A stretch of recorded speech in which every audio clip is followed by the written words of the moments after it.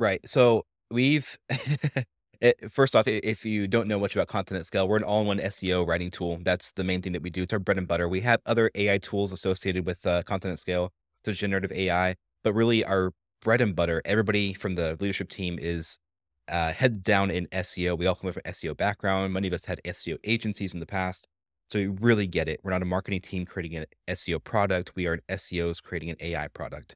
So something on the horizon is that while it's really good to get content out of AI that is undetectable and all this stuff, we really want to go deep into that human experience.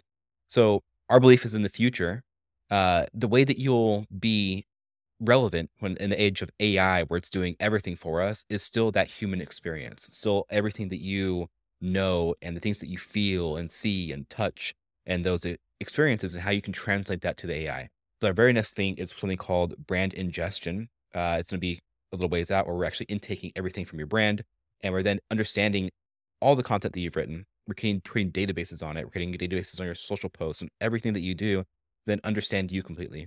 And once we get that level of understanding, we can then use that for the output.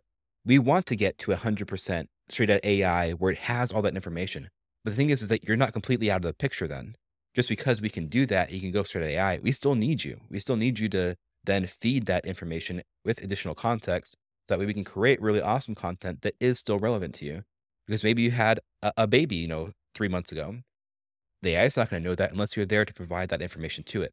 So that's kind of where we're headed, and that's like our goal. It's probably me sharing a little bit too much, um, because I don't think we've talked about that publicly, but I think that, that is the direction that we wanna go into, and,